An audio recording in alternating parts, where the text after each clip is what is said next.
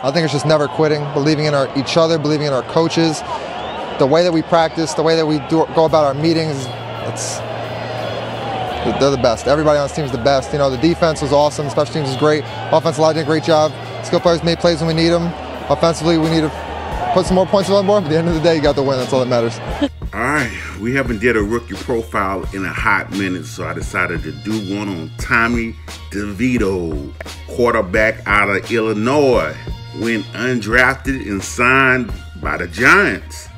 He stands 6'1", 206, ran a 4.71. Prospect notes. The film showed that he was willing to run, gets rid of the ball quickly, and willing to throw deep. The negatives. He's not a player that sticks out. Not uber athletic, not a high rushing rate, although it's up way more than what he did in college. And I like my quarterbacks 6'2", and he's only 6'1". And not to mention, no draft capital. Draft capital is everything when it comes to quarterbacks to me. The higher the draft capital, the more the organization is willing to handle you with kid gloves.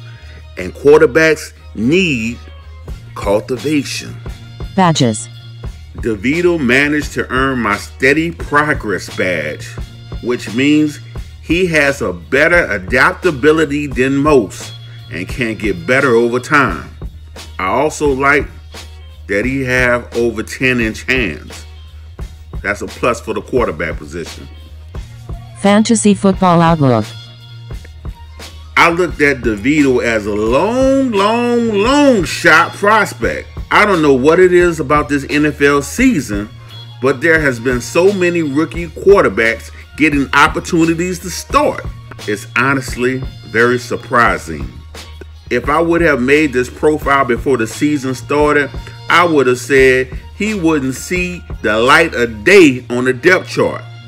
And it's not like DeVito is just killing it, but he's not horrible. And his PFF grade is better than all but 2 of all the other rookie quarterbacks this year.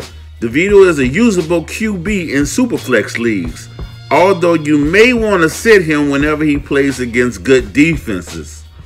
Of course, I wouldn't roster him whatsoever in a 1 QB league, whether redraft or dynasty, but in Superflex leagues, he should be 100% rostered. Maybe there's a universe where DeVito starts looking better than Daniel Jones down the stretch, and it's a quarterback controversy during the offseason. I doubt it, but you never know.